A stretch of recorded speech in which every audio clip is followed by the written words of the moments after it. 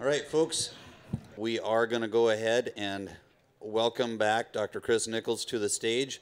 We read through her bio yesterday when she graced us and opened the conference, but the thing that struck me yesterday, because I'd never listened to her in person before, was that, A, it was information-packed with stuff that I can take home and use in my position with NRCS or as a farmer rancher, but also that she did it in a semi-entertaining way, even recognizing that sometimes the things that we say, the truth hurts when, when we tell someone in love that they're behaving badly, and that they should change, kind of like we're doing in this regenerative agriculture movement. She's doing it. She's laying the example for us as to, if you're not doing this, you ought to consider it, and here's why. Here's the information and the data that supports that, and we're about to get some more of it. She's speaking my language because there's some visual aids right here. Well, thank you, Tance. And again, it's my pleasure to be here. I'm going to move this aside a little bit so I don't knock too many things over.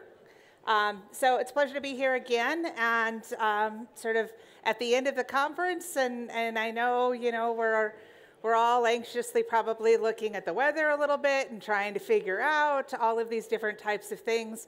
And so one of the things that I wanted to do this afternoon is really talking about the soil health principles and talking about some of the things that I've been working on trying to create some questions or a decision matrix or decision tool that you could have so that you could go home and make some of these decisions. As I said yesterday, oftentimes we come to these conferences, and Rick sort of talked about this a little bit too, as you come to these conferences, you get all really excited, and then you go home and make a plan, and then you make another plan, and then you make another plan, and then you just go back to the same old plan sometimes. And so how can we get it so that maybe you won't go back to the same old plan, but also how can you be able to create this plan? And again, within all of these things, as Rick sort of alluded to, this is very much, I think of this as a very much iterative process. Meaning, Rick talked about the fact that he had, 36 plans or something like that he had created in 2022. There's nothing wrong with that. It's an iterative process. We're all working on trying to learn and move forward and figure out and modify plans as we see responses in the ecosystem. And it's really important to recognize that what we're doing is not creating something that's a static tool that's going to be this way, and this is the only way to do things. Regenerative agriculture, one of the things that I really love about it, and talk with my dad, who I mentioned the other day, and my family who was here, is that within regenerative agriculture, it's almost limitless, the options that you have. You have options and opportunities that are almost limitless. And that's a wonderful thing, but it's also a very scary thing, because how do we start? Where do we go? What are we choosing? We all need to have a little bit of a plan laid out, but we need to recognize that can be an iterative plan. It can be continuously changing and modifying depending on what happens. If we have just one static plan we stick with, and we get lots of rain in the spring or no rain in the spring and the rain in the middle of the summer, how is it that we're going to be able to deal with all of these different types of things that we're seeing? And one of the other things that I want to point out in talking about sort of this iterative planning that we have, and recognizing sort of the diversity and the fact that we have to keep planning, is how little we actually know. So I tell people I'm a soil microbiologist. I went to the University of Minnesota, great school. I love the University of Minnesota. We could all debate about what's the best school out there, but I went to the University of Minnesota as an undergrad. And when I started looking at soil microbiology, they said we knew about 10% of the organisms that were in the soil. Culture them, identify them, we knew what they did.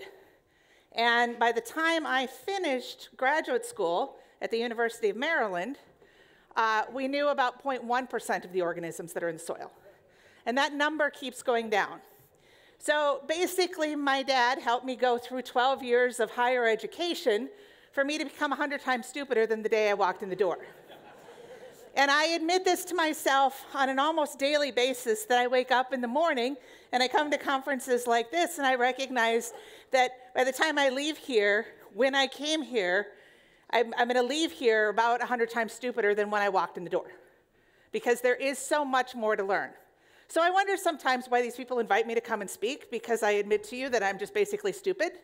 But that is part of the things that I think we have to recognize in regenerative agriculture, is take a step back from our hubris, take a step back from thinking that we know everything, and really recognizing the soil as the context.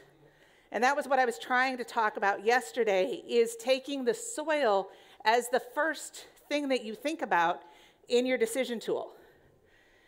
I think of the plants and the animals, and I get in trouble with ranchers a lot with this, because I say the animal, the cow, or whatever grazing animal you have, whatever animal you have is just a tool. It's just a tool. The plant's a tool, the animal's a tool, same as your, combine, whatever it is, it's a tool. And tools can be used we can modify the way we're using the tools to address the issues that we have. So when we're going through and talking about this decision matrix and how we're going to put some of these things together, I want you to be thinking about those different tools that we have and the way to use the plants and the animals and everything that is macroscopic to microscopic, utilizing those things as tools to help to regenerate soil. I said yesterday that what we're doing in regenerative agriculture is really soil regeneration via recarbonization. And when I think of regenerative agriculture, this is sort of the definition of regenerative agriculture that I kind of like using. And it's a systems approach. That's the first thing that we need to think about. But it is a systems approach that is dynamic, innovative, integrated, and intensive. And each of those words has meaning by itself, as well as meaning and how it works together. So I presented some slides yesterday talking about consortia activity. Everything that we're doing has consortia activity and consortia impact. It's all about intermeshing and interweaving. And we're going to do this by, again, focusing on photosynthesis, or the carbon flow or the carbon costs. I was talking to my dad over lunch, and he was talking about Rick's presentation and, the comment about how much nutrients you can gain in your cover crop. And my dad was like, well, but nothing is free.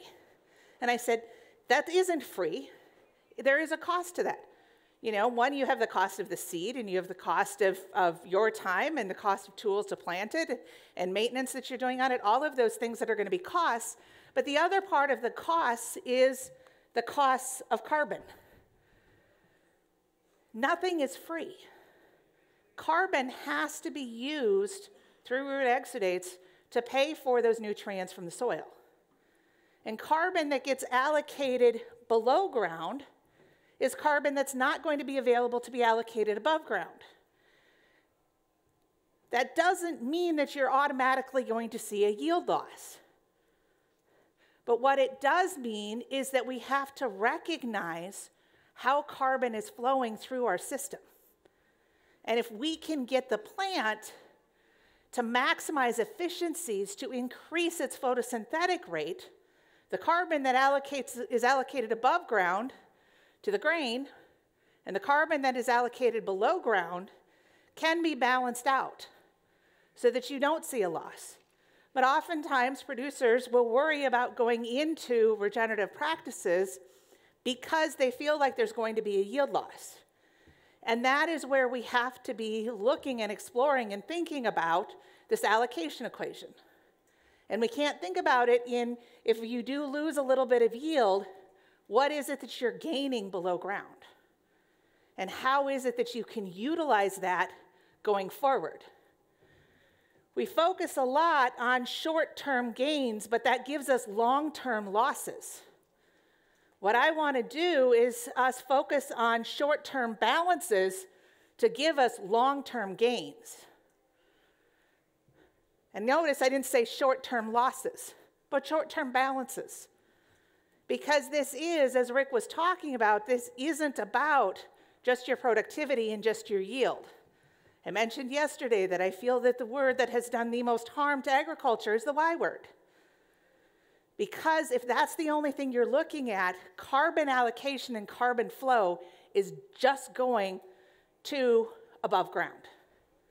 If that's your focus, if that's your context, you're not going to get a system that's going to move forward and going to be profitable for you in the end. Notice that $2 million that Rick talked about this morning wasn't about his yield. It was about the savings that he could have from the things that he was doing. Reduction in diesel fuel, reduction in inputs. All of these things do have a cost. And what we're looking for is how we're going to manage these trade-offs.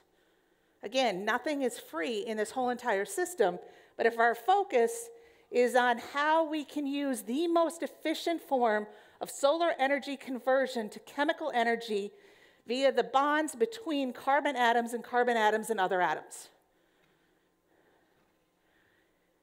The sunlight is free. And when I talked about 280 days minimum, I want to emphasize the minimum again, 280 days minimum. I do know where I am. I am a South Dakota kid originally. I was born in Millbank. My dad, as I said, purchased the farm, southwestern Minnesota, just west of Lake Benton on Highway 14 is where that farm is, and he purchased it the year I was born. So I've been here my whole entire life. I know where I am. 280 days minimum. Because guess what? It shines 365. If our bottom line to being profitable in our ecosystems is founded in regenerating soil via recarbonization, and carbonization only happens through photosynthesis, if you're only capturing sunlight for 280 days, you're taking 85 days of vacation. That's a really long vacation. I'm not really sure if you deserve it. Again, equal opportunity offender.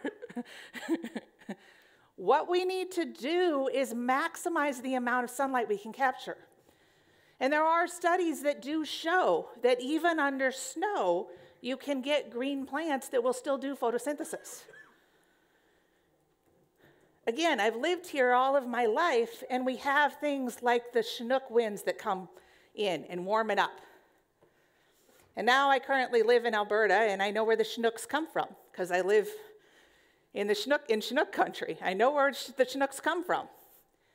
But what this does is it's a warming that happens, and we can utilize that when we have something like a rye cover crop, or something that will be not winter killed easily. Canola and turnips and radishes, these plants that are going to be able to respond even when you've had a period of frost. So when I'm talking about 280 days, I'm not saying it has to be 280 days frost-free consecutively. It's about plants that are going to tolerate frost. So we have to be choosing the plants that go into our cover crops well, and that's part of what happens with the tool that the Midwest Cover Crop Council has, and part of the tool and things like that that Green Cover Seed in the back of the room is also using. We need to be thinking about, again, if you think about what my job is to recarbonize the soil and get plants growing as many days as possible, 280 days won't seem unachievable to you. It'll seem lame and like too little. Because it is that we have these options and opportunities to really be regenerating our systems. And so I wanted to talk about this a little bit. We've got soil health principles. And soil health principles, I have 6 of them. I know, we kind of vary, but most of them are pretty much the same. And what we're trying to do with looking at these soil health principles is eco-functional intensification, a systems context that we're using. And so what I want you to be thinking about when we think about and we talk about all of these things that we can do, putting in pollinator strips, putting in areas in which we could create insectaries for beneficial insects. All of these things, think about your entire farmscape. This just isn't about the fields that you are growing your crops in, or your pasture, your various paddocks that you have there.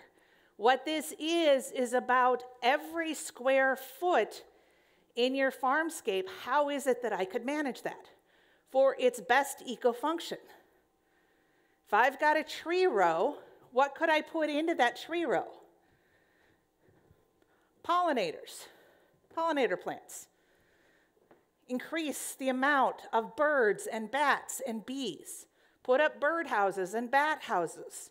I've worked on projects where we did monitoring of how the bats were flying, and we would install bat houses strategically so we would get them to fly over our crop fields.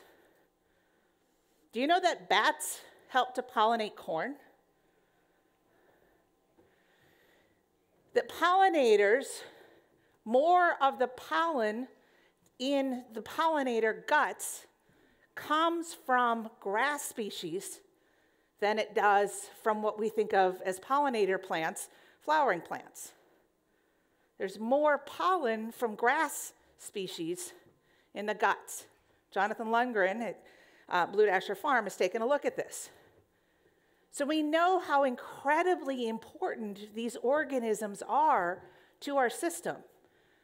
So instead of having to say, oh, you know what, I have to take this out of production and that's going to cost me and I can't do this here, why don't you look at your entire farmscape and figure out what it would be how you could utilize that for its best eco-function to help to add functionality to the system. I worked on a study where we were looking at a plant predatory insect, and so a plant pest insect. And what we did was we would have strips that basically created sort of a box around our crop field that we had plants that would attract those predators to go to those plants first. So early on in the season, they would go to those plants first, and that's where they would lay their young, and their young would know that this was home. So they wouldn't go very far into the crop field. And then we put another strip around inside that one strip that had those plants that would attract the predators. We put another strip around that would actually attract predatory insects that would kill those predators. Is this something that we can look at doing in our fence rows and in our ditches? How is it that we could look at managing our farmscape different to achieve the eco-functionality that we're looking for without having to take everything out of production? It's not an all or nothing type of a situation. So I want to zero in a little bit more on these 6 soil health principles. And I've put these 6 soil health principles in this pyramid design. I know it looks kind of like a triangle, but it's supposed to be a 3D pyramid. And the idea behind this is not about hierarchy.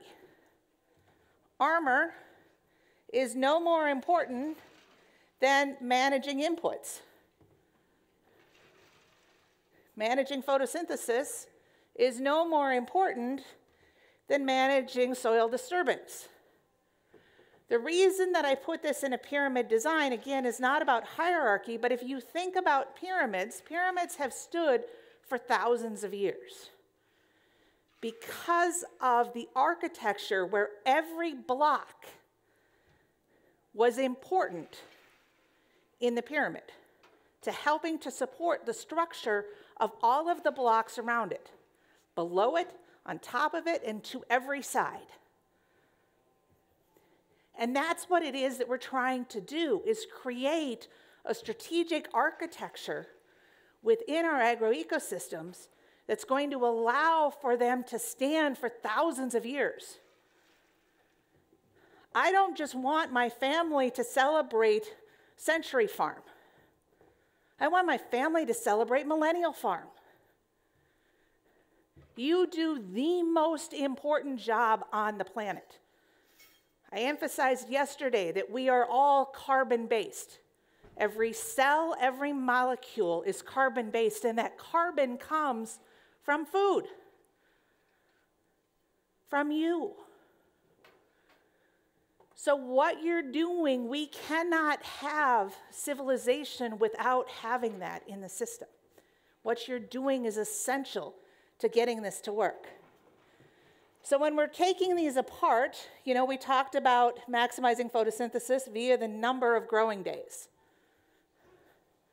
Increasing the number of days in which you have something growing. Not just having more things in one day, but having them more often. And here's why. As Rick mentioned, in a heaping teaspoon of healthy soil, you can have more microorganisms than the number of people on planet Earth. And they are all hungry. They want some food. And they don't want to go through feast and famine periods. They don't understand that if there's a famine period, there could be a feast period following it. Their growth is based on having a consistent food source. So when you take your 85-day vacation, that is a starvation period for the microbial community. And yes, it may be cold out there and it may be cold in the soil, but we know there was research that was done in Grand Forks, North Dakota, where we were looking in a potato field, so not really any residue cover, which could help to insulate and reduce the amount of frost that you have in the soil, without any cover on it, in a potato field in Grand Forks, was measuring microbial activity in the dead of winter. So we know that something is growing there, because what they do is they engineer a habitat for them to survive, and that habitat is going to shelter them from these extremes in temperature and water. They create soil aggregates. That's their habitat. And you can have different levels of oxygen and CO2 and water and temperature throughout that aggregate. Because these are microscopic organisms. And if they can create a microscopic environment that can allow them to thrive during the winter time, even in Grand Forks, North Dakota, Sioux Falls, South Dakota, Aberdeen, South Dakota, wherever it is that you are, they will survive.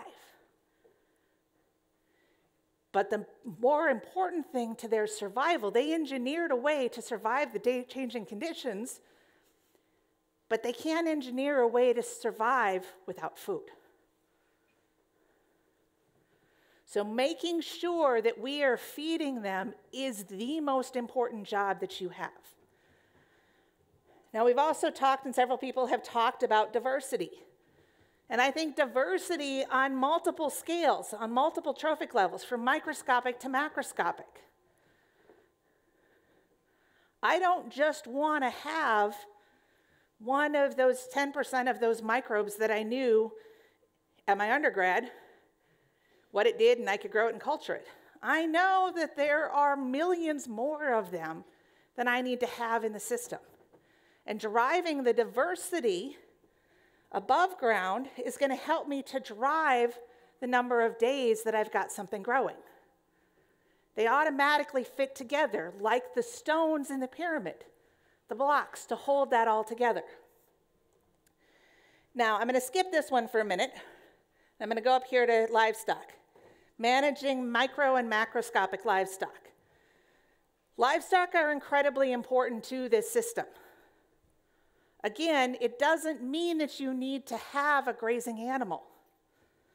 Grazing animals can help to accelerate things, but if you don't have one, it doesn't mean that you're not going to go anywhere. What we're looking for when we're talking about what livestock does is livestock adds stressors to the plant. Grazing, wounding the plant leaf is an injury. It's a stressor to the plant. The plant's response to stressors, especially something that wounds its tissues, is that the plant has to create biomolecules to wall that off. Creates antioxidants and polyphenolics. Antioxidants are stress biomolecules. They're part of the wall structure. What they normally do in plant cell walls themselves is they help to make sure that the plants are not destroyed very quickly by solar radiation. The plants need sunlight, but sunlight is also killing them, just like us. So we need to make sure they have these antioxidants as part of their cell wall structure so that the sunlight, that solar radiation, gets buffered and doesn't kill them as quickly. When the cells are injured, the plant has to produce more antioxidants to break up that injury. So when grazing happens, that injury can stimulate the plant to actually give more carbon below ground, because to make the antioxidants and the polyphenolics and the other proteins that the plant needs to make now, it needs to get resources from the soil. Those molecules aren't just carbon and hydrogen and oxygen that the plant has via photosynthesis. Those molecules contain nitrogen and phosphorus and potassium and copper and zinc and molybdenum. All of these other elements that are needed in response to that stress. And the only way the plant knows how to get them when that injury occurs is if some dumb schmuck gives it to them for free, or if they pay some of the photosynthate that they have, some of that carbon, to the microbial community for the microbes to go out there and get it for them. And so what we want in managing livestock is to manage the stress on the plants. We want them to be stressed so that they give more exudates out through the soil, but we don't want them to be so overstressed that they can't do photosynthesis, which is why we talk a lot about eat half, graze half, leave half. We talk about these other ways in which we should manage to keep enough solar cells there to keep the plants active and able to provide this. Now, the other thing when you're looking at this injury, one of the things that I did one day, I was waiting on someone, and I happened to be at a research farm where we had a bunch of animals, and on that day, they all happened to be grazing in a very close area. So we had chickens, and we had sheep, and we had cattle, and we had horses, and they were all not too far from each other. So while I was waiting, I just kind of took a walk around the farm, and I started filming these animals. I would sit for a while at each paddock, and I would film the animals.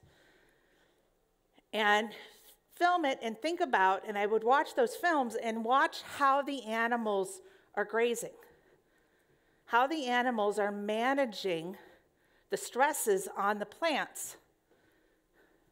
And one of the things that I found was really interesting was when you looked at cattle versus sheep and horses, the cattle, what they do is they don't use their teeth.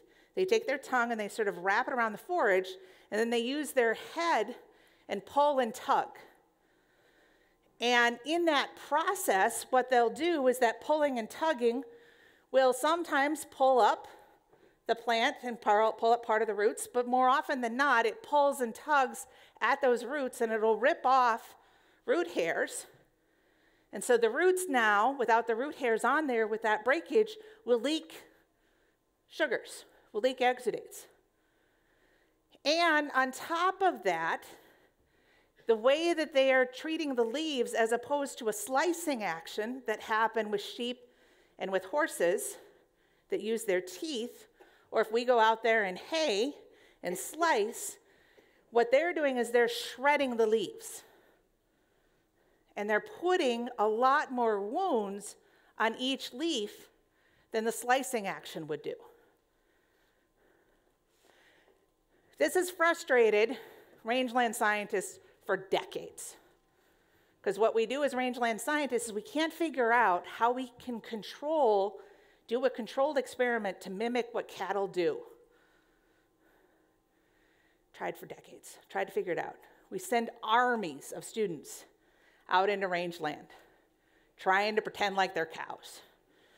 Go out there, trample stuff around, we're gonna use rakes, but no one ever thought, I don't think, about looking at how the leaves are damaged.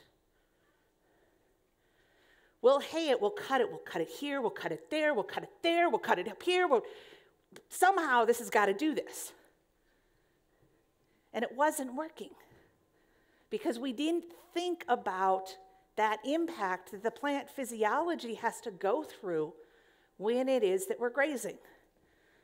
Which means that it doesn't mean that we all have to have cattle or bison, but it does mean that if you have another animal in the system, you don't graze them the same way as you would the cattle or the bison, because you want to control that impact a little bit differently in how it is that we're going to be managing that system. So we've got looking at how we're going to manage livestock, reducing soil disturbance. I have tillage up there, but I'm referring to it more as soil disturbance. This doesn't mean that you can't have some sort of soil disturbance. Rick was talking about how he had to till.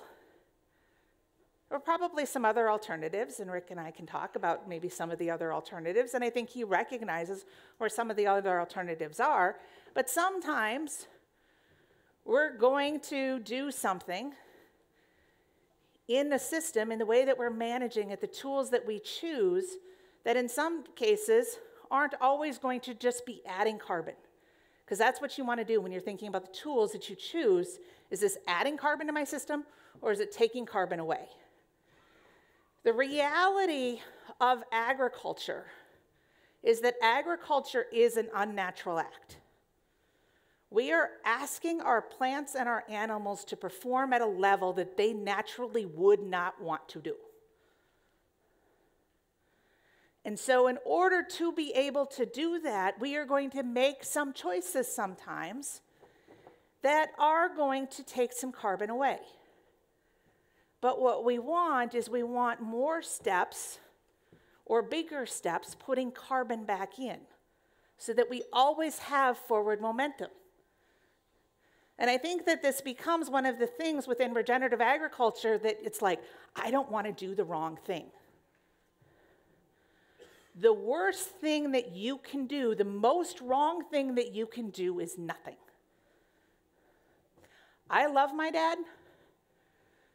My dad is not anywhere near where I'd like him to be. Somebody came up to me the other day and said it last night and was like, God, if she can't do it for her dad, how can I possibly do it for mine? And I get it. I've been a farmer's daughter all my life. You all are stubborn and stupid and annoying, and you really just don't want to listen to me. I don't understand it, and especially if I'm your daughter. When I worked up in North Dakota, so started on this journey about 20 years ago, I worked up in North Dakota, and I strategically planned, my dad was going to come up, my family was going to come up for a visit, and I strategically planned it around one of Burleigh County's field days. And I took my dad to the field day, and he talked to Gabe Brown and Kenny Miller and Jay Fear and all of these guys. And literally this was it. We're in the car driving back to my house. I lived in Bismarck at the time. We're in the car driving back to my house. My dad turns to me and he says, I think I'm going to get cover crops so you can grow cover crops. Really? Who told you that? Who said that was a good idea? And literally, 2 weeks later, I had to stop by Gabe's place and pick up a couple bags of cover crop seed and drive them home. Because that's what I was good for. So what we need to do, again, is stop ourselves from doing nothing. He's not anywhere near where I want him to be. I also know that he's not going to probably get all the way to where I want him to be. I have really high hopes for my nephew. So he's the one that we're focusing in on now. He's going to get everywhere because that's how it is that's going to happen. And that's okay. It's perfectly fine. He's done a lot of really good things. He's stopped fall tillage. He keeps thinking about crop rotation. He keeps thinking about organic matter. He's come a really long ways, honestly. But we need to not let our fear of doing something wrong paralyze us into doing nothing.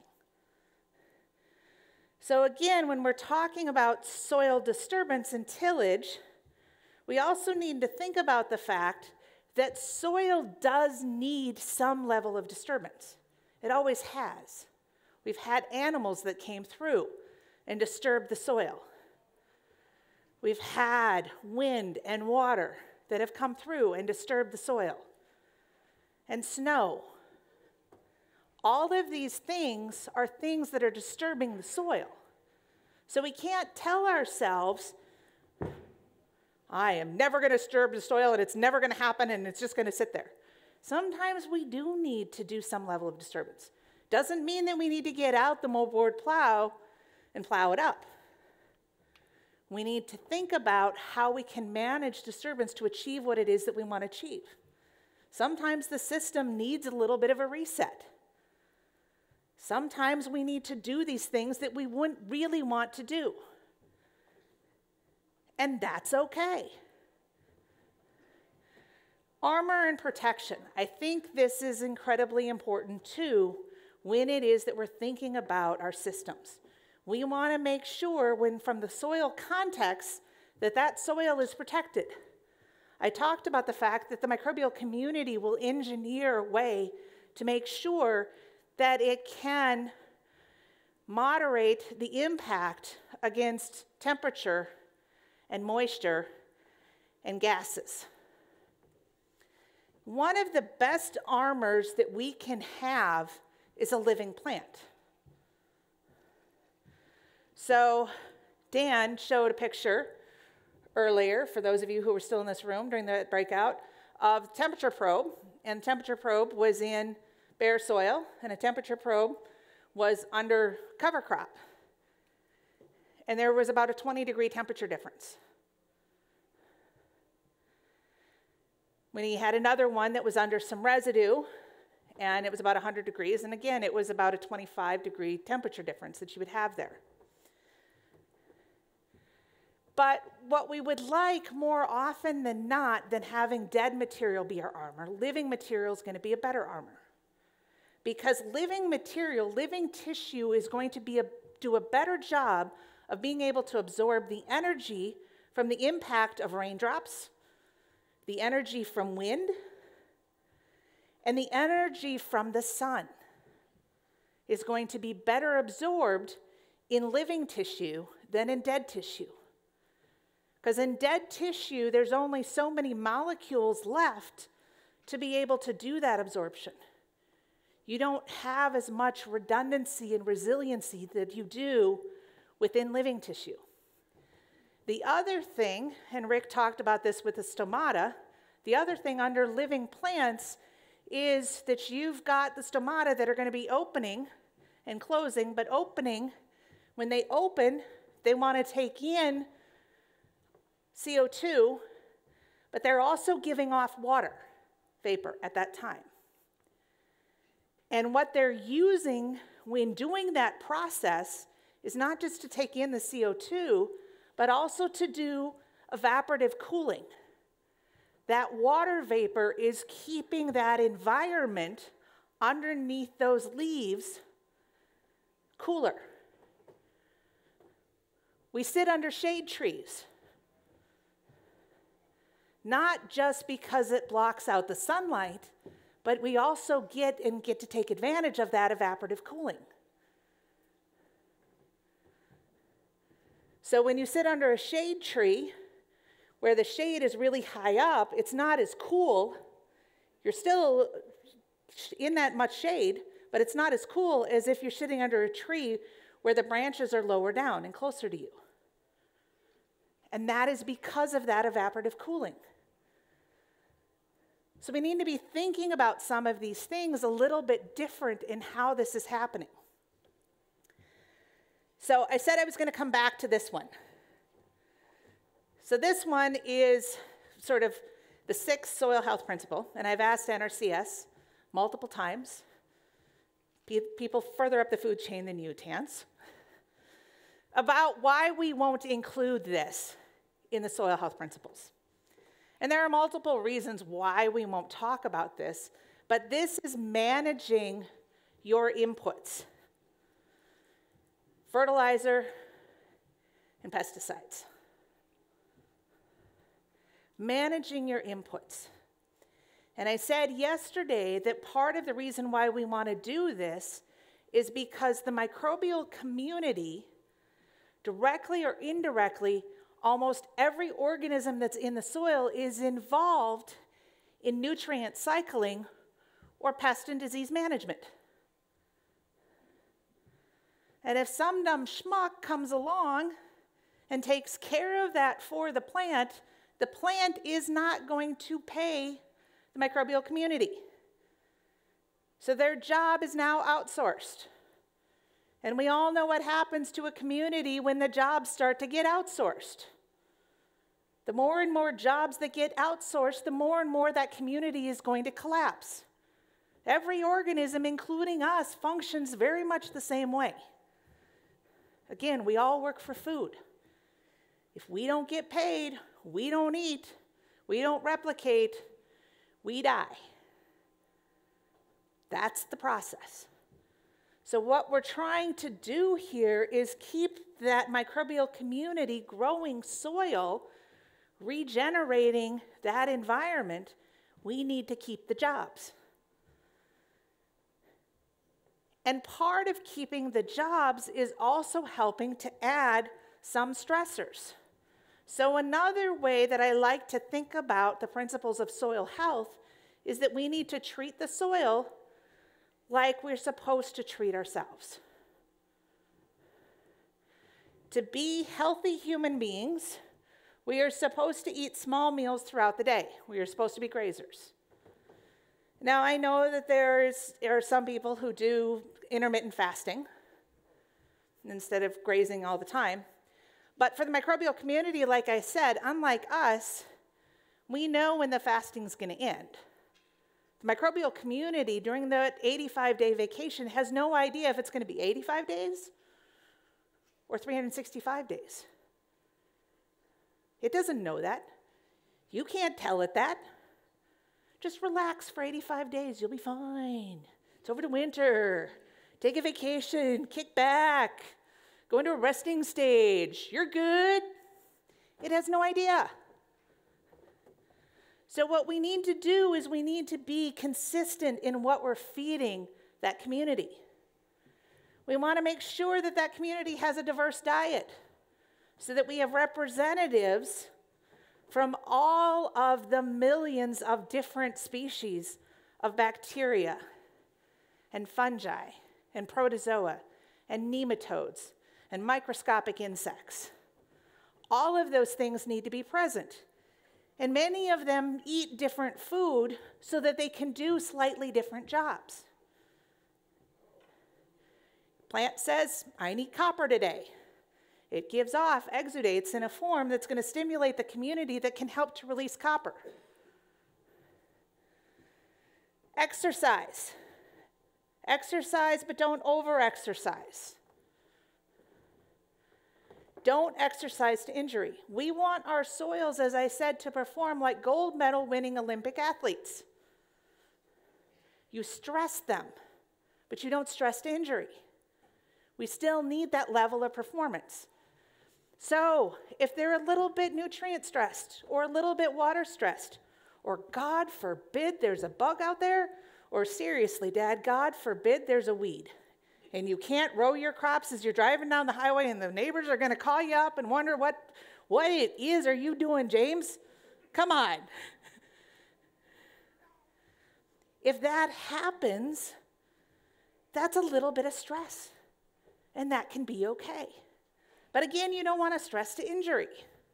Manage the system to make sure that that doesn't cause you a lot of harm.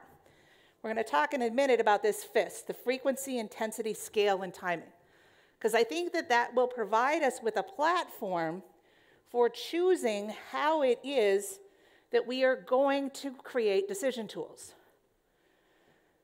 And the other thing here is to protect your body from injury or radiation. That is that armor. That is that living cover crop. That is that crop residue.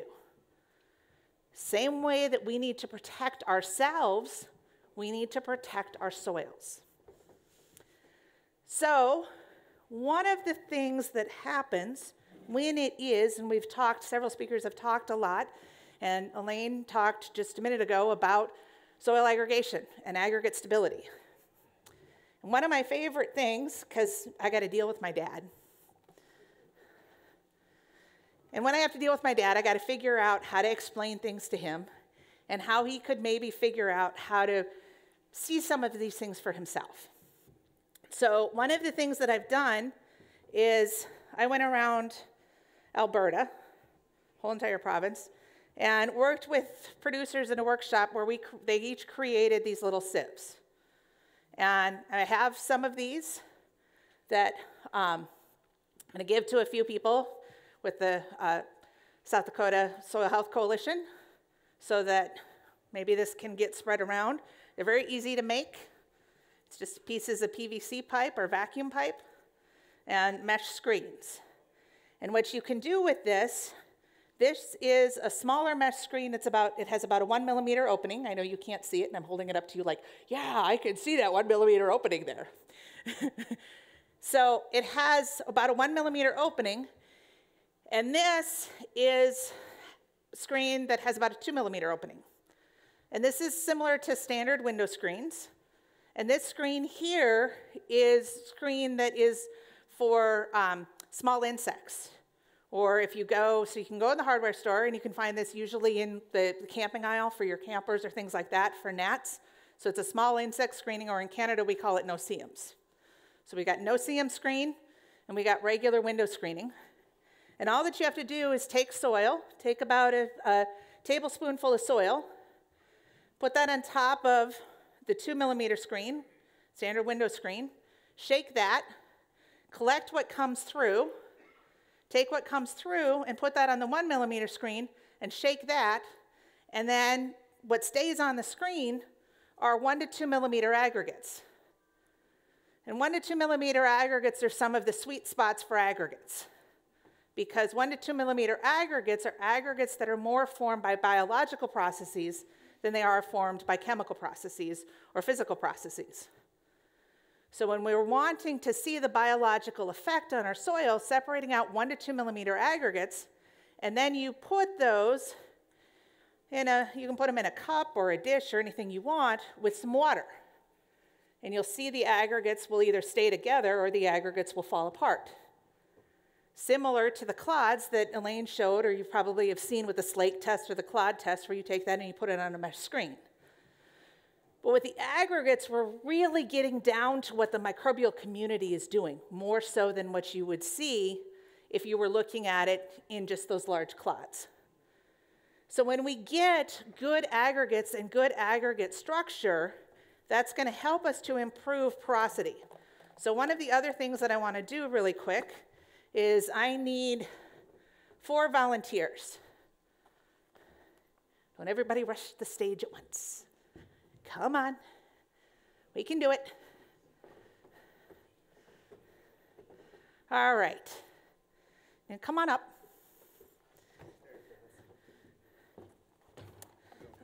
And I'm going to give you that, and I'm going to give Dennis this, and I have, and basically what I have here, it's going to look like really dirty water, but I'm going to pour this in here, and what we want to do is one of these sponges is not like the other. Basically what we've got is we've got one sponge that's going to mimic a porous soil, and one sponge that's going to mimic a more compacted soil. And we can pick up the sponge and flip it over and see what happens. You got better soil. So what I want you to do, we're going to have Sean. You can come over on the other side, and I apologize, I don't know your name, sir. Can't see you. Scott. Okay, and David is going to be here with Dennis.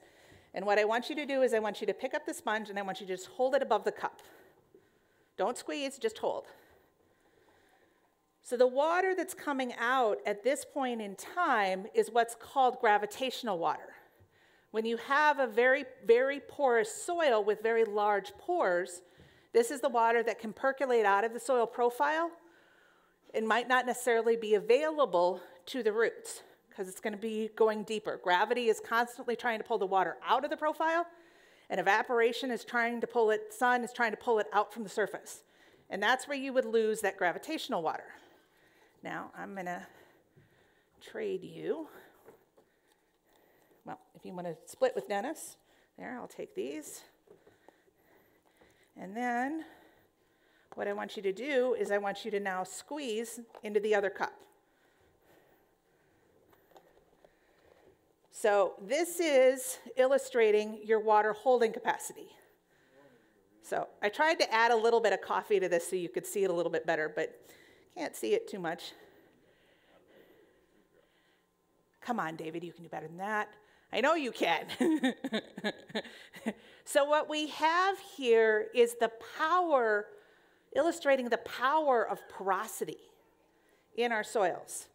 So Sean and Scott, this was with our more porous soil. If you want to hold the cups up so people can see them a little more. We lost some water to gravitational flow, but we still have a whole lot of water held in our pore space. And Dennis, how much water did you have in your pore space? Pretty little. Pretty little. And we lost some water, again, to gravitational flow. But if we don't get good infiltration rate, which was what you have happen oftentimes, you won't have any water that you would lose to gravitational flow. Because there wouldn't be any infiltration. The water wouldn't get into the soil at all. So I want to thank you, gentlemen. Less than a cc. Less than a cc. There we go. We got it. We got an accurate measurement from Dennis. I thought for sure we were getting vodka. Thank you very much, gentlemen. Thank you. So again, something really easy for you to do. I like to do this with kids a lot of times to sort of demonstrate the idea and let somebody know why it is that you want to get porosity in your soil. What is it that you're getting with doing these types of improvements to the system and creating more soil aggregates? So I know we're getting a little bit low on time, but I want to talk a little bit about, again, how you could go about making decisions on what of all of these infinite, limitless options and opportunities you have for choosing tools. And one of the first things that you want to think about is not, should I do this? Should I no-till? Should I plant a cover crop? But why? Because asking yourself why is going to help you to determine what tools you could use to be able to address an issue that you're trying to address. To be able to make the decision you're making. And why? So that you don't necessarily have to make the same decision on every field that you have, but maybe on a few fields. Maybe in this spot on your field. I'm doing this for this reason. Why? Not I should. Because, my neighbors are going to drive by and wonder why they can't row my crops, that there's weeds in the middle of them. That's a should. That's not a why. So then how? What are the practices or tools that you could use to achieve that why?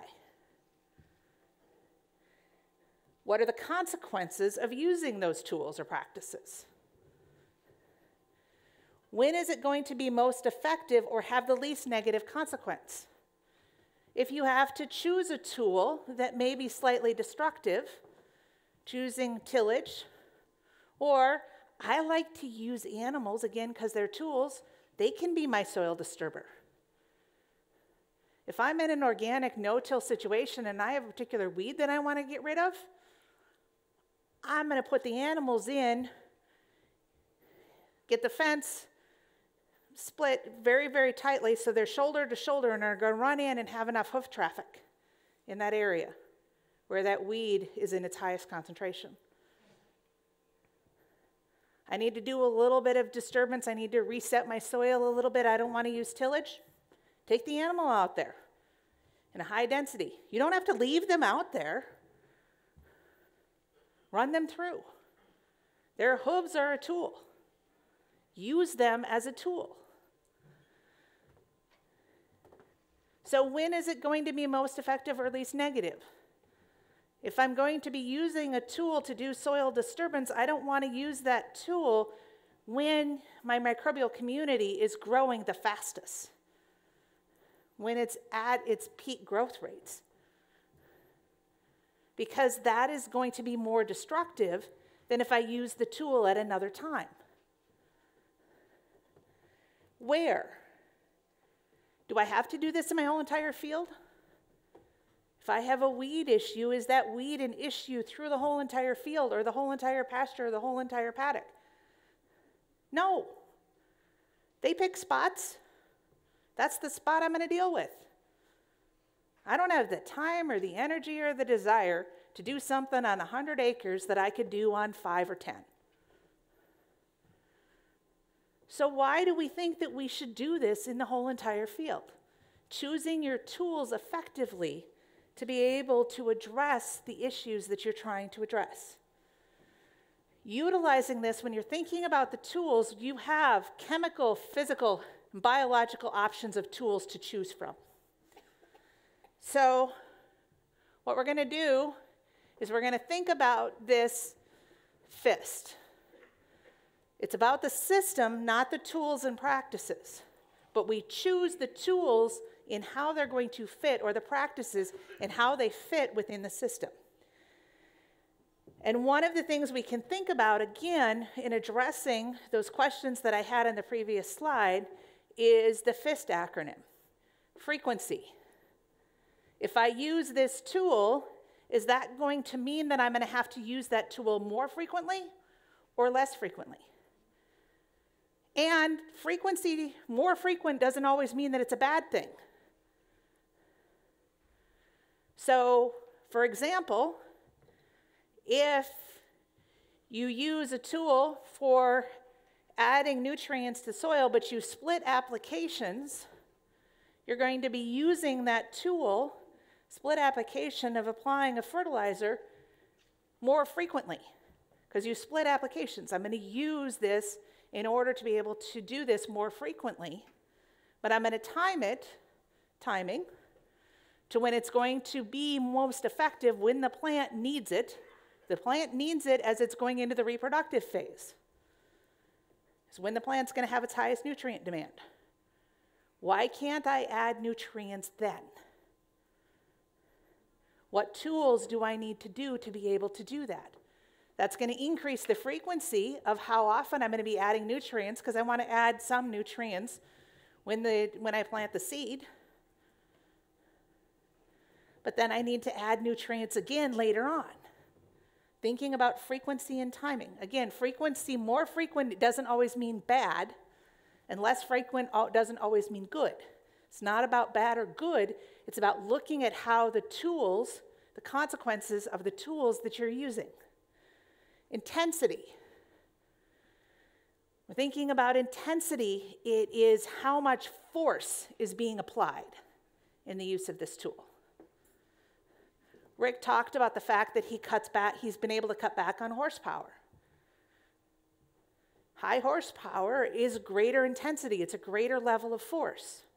Sometimes I may need that level of intensity to deal with an issue. Sometimes I need something a little bit less intense. Sometimes I need to have more organic nutrients. Intensity in the scale of nutrients can be about how readily available those nutrients could be. Sometimes I want them to be in the organic form so that they're released over time via decomposition. I don't want that intensity of one flush of nutrients available. Sometimes I do. Maybe I do. Thinking about through what might be happening. The scale. How much of one particular thing? The quantity of nutrients, the quantity of soil that using a moldboard plow disturbs versus maybe using a disc.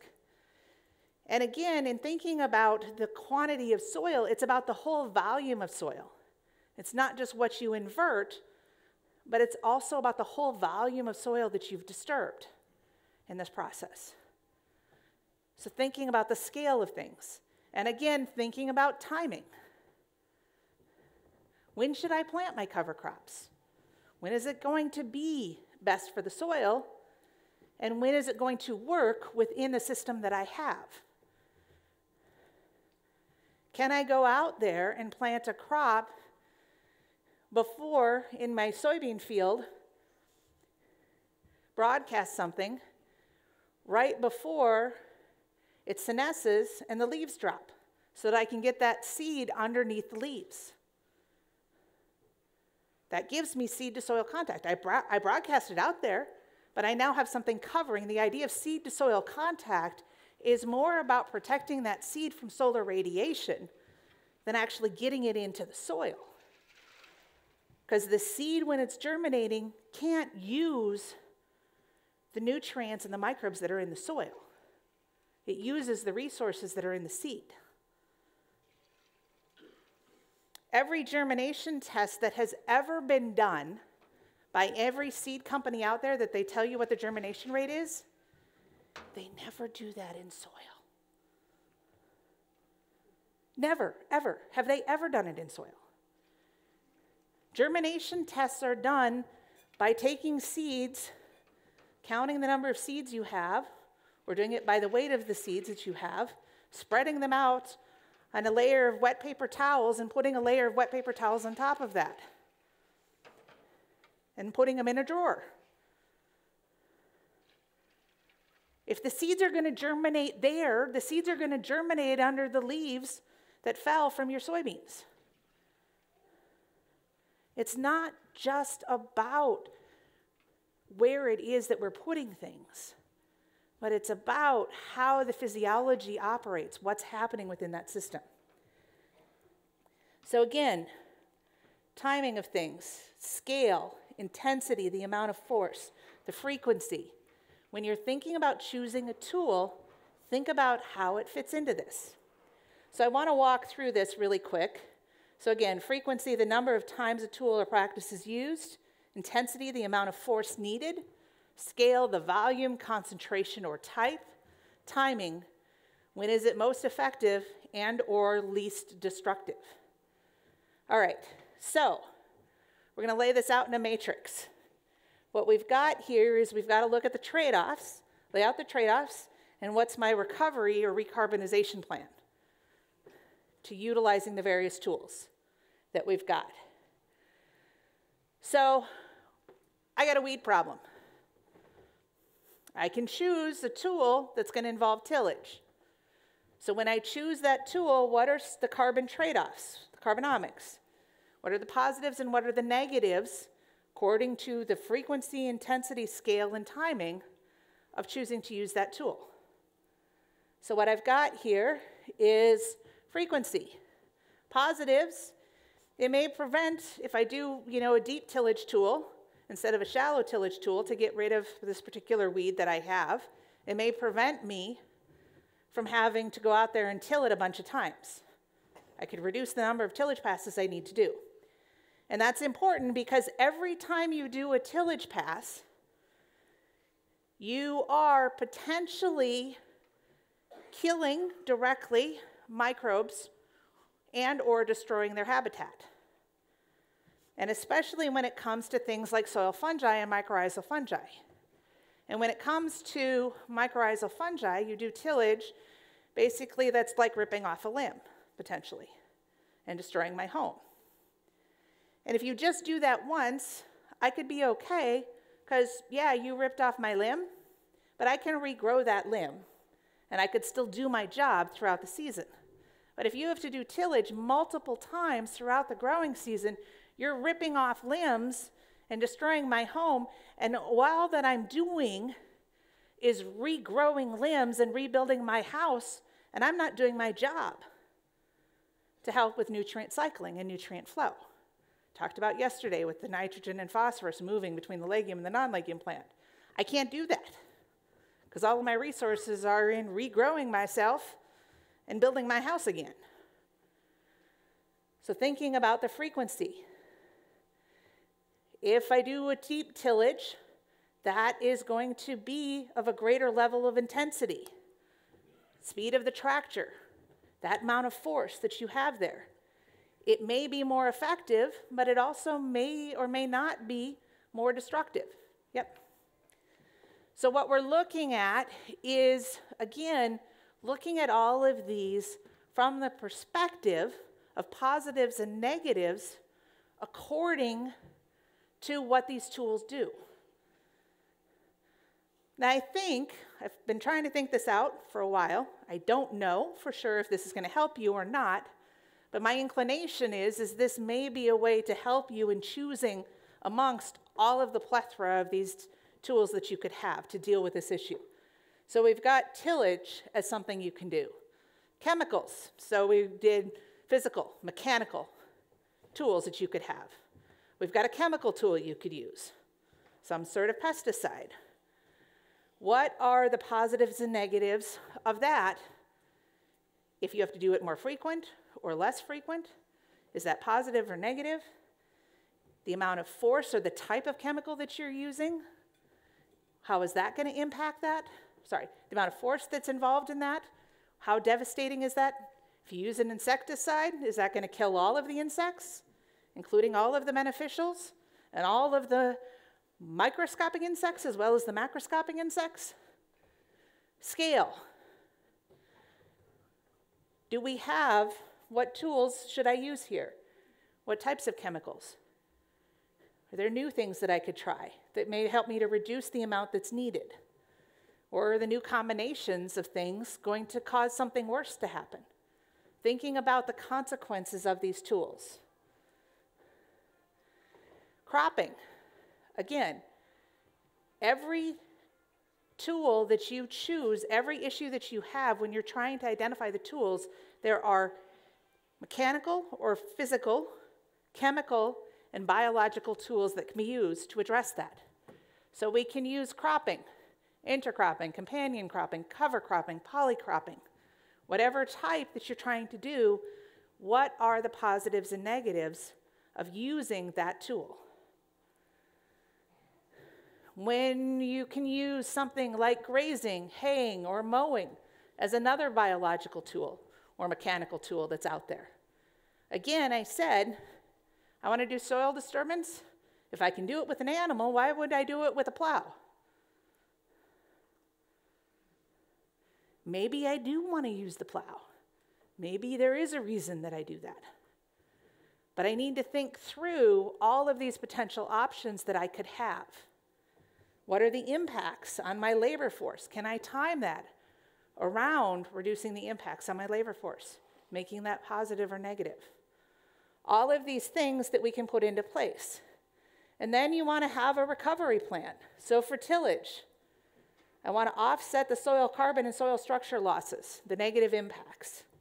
If I use herbicides, I want to offset the soil carbon, soil structure losses, and negative impacts. We know that herbicides were how we created runways in Southeast Asia. They can make the soil incredibly hard. So how do we offset that soil structure impact that you have? We know that adding fertilizers is now acidifying our soils. How can we offset that? By increasing the carbon buffer in our system.